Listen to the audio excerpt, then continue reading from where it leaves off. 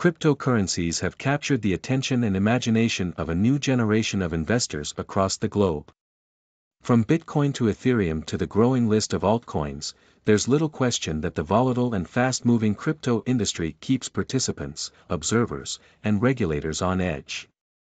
More and more, though, mainstream companies are looking at cryptocurrencies and adjacent technologies as a way to tap into new markets, or to create them from scratch in new, virtual worlds. CNBC Crypto World features the latest news and daily trading updates from the digital currency markets and provides viewers a look at what's ahead with high-profile interviews, explainers and unique stories from the ever-changing crypto industry.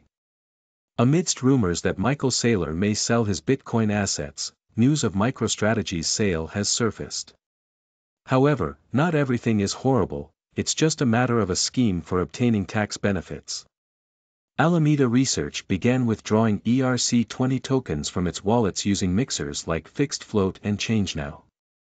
Miles Deutscher, a blockchain analyst, estimates that more than $800,000 has already vanished from wallets as of this writing. Alex Holden, a hacker from Ukraine, has a singular gift for tracking down bad Russian guys on the internet. This week, he stole $25,000 in BTC from the Russian dark web marketplace dubbed Solaris, and transferred the money to Kiev Charitable Foundation. Enjoying life. Bitcoin price prediction remains bullish after recovering above the $16,450 level.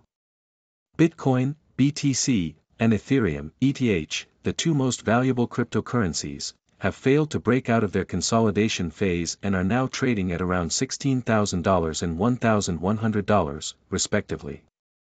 Ethereum has had a challenging time recovering in the bear market of 2022, with multiple unsuccessful attempts to reach highs above $2,000 since its decline to $879 in June. However, the current bullish green candle may indicate that Ethereum is finding support from a triangle pattern as outlined in Wednesday's article. Like and subscribe to watch our next news video and the latest news.